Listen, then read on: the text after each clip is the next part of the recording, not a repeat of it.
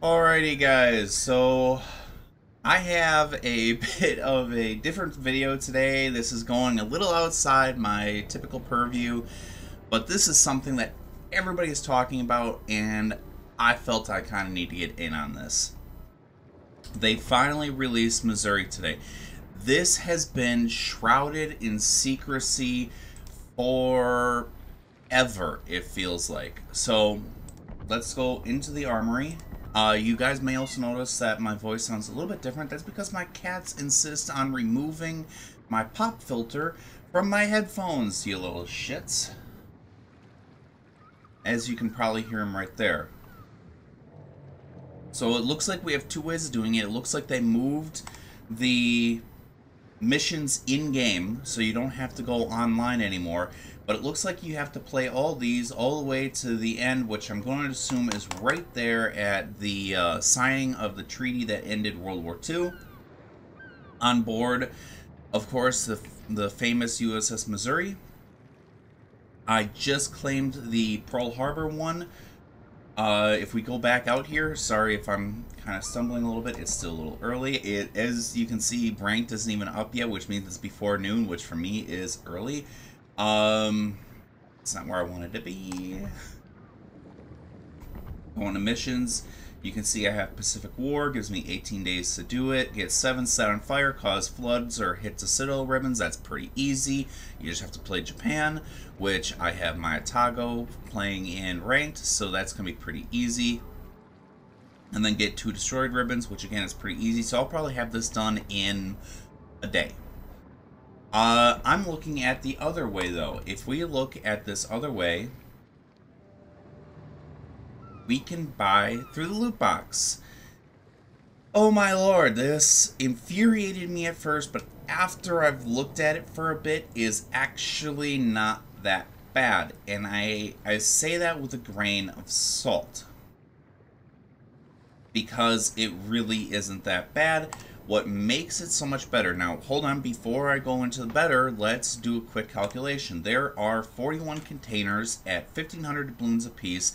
That is 61,500 doubloons. I don't think I've ever had that many doubloons at one time in this game. Just hopping on wargaming.com right quick, you can get 50,000 doubloons for $198. So realistically about $225 to get this ship. Oh my lord, that sounds like a lot, right? Well, you get these Pacific tokens. And you can also get these Pacific tokens in those missions. You can come down here and you can trade them for a bunch of commanders, which I'm probably not going to do because it doesn't look like they have any special characteristics. They're not a seasoned commander. They're not a, oh, what's the other term? They're not a seasoned commander. They're not a unique commander. They are just a regular commander. So probably not going to go that route. However, if we scroll a little bit further down, here we go. You can get up to 6 premium ships for that $200. Okay, that's not that bad. Now, that's not that good, but that's not that bad. Especially when you consider that these ships are not ships that you can choose. For me, that's a bit of a problem because I am very nitpicky. I want ships that I want. I don't want ships that I don't want. But we can get a tier 2 to 4 ship, which includes the Emden, Yubari, so on and so forth. You can get a tier 5 ship, which includes the Texas. I already have that. Genova, already got that. October Revolution, I'm not going to try and pronounce that in Russian. The Exeter, the Marblehead. Marblehead Lima. You can get a lot of these ships. A lot of them I still have. I kind of have. Perth, I already have it. Dunkirk, want it. So De Grasse, I don't think I have it. Igel, don't have it. Prince Otto Friedrich, I want, so that would be good. The Duca, don't really want it. Mutsu, I have it. Huang He, have it. Anshin, I think I have it. Warspite, I do want. Gallant, so on and so forth. I can go through all this, but essentially, this is how you can kind of justify spending the $200 in my opinion.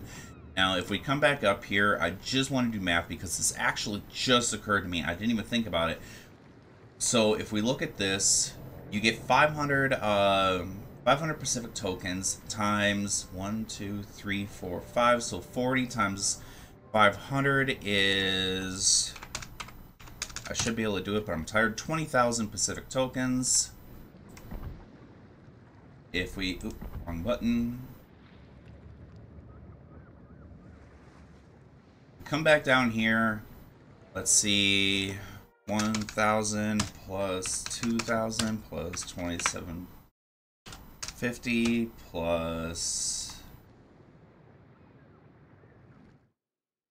4,250 plus 5,000, 15,000. So you would actually have Pacific doubloons left over, especially after you complete those missions that give you even more Pacific doubloons. So you can actually come ahead on this. So is it better? No. Is it perfect? No. Or is it better? Yes. Is it perfect? No. Kind of got that mixed up right there. I wouldn't mind buying these commanders, but honestly, I'd probably just end up selling them because I have so many commanders already that it's like, I don't really need any more. Why do I need any more? But that's kind of where this is at. I'm flipping the coin right now on whether or not I should go through the loot boxes or not. I kind of want to do the way that iChase Gaming has said, where if you don't get in the first 10, you're not going to get until the very last one, so don't even bother. But honestly, I'm considering getting it just because I love the Iowa class battleship so much. I am an Iowa class ship fanboy. If they release the New Jersey today with a different set of gigs, like let's say they made it like a German battleship where it has hydro, it has the better secondaries like the Georgia, I would probably get it. As it stands though, that's not what they're doing. So I'm going to consider thinking about this, and who knows, I might end up doing this. And you know what, if I do it, I'll be doing it for you guys, but I'll also be doing it for me. So I'm not gonna lie, I'll probably be doing it for me.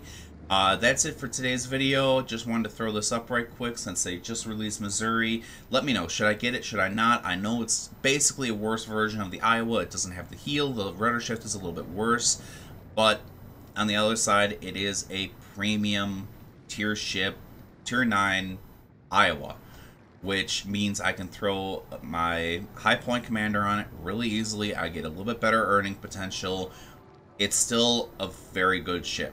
It even has that radar. That radar is not why I'm interested in. I'm interested because it's still a pretty good ship. Like I said, that'll be all for today's video. Let me know. I'm going to start bankrolling doubloons no matter what. So I'll see you all in the next video.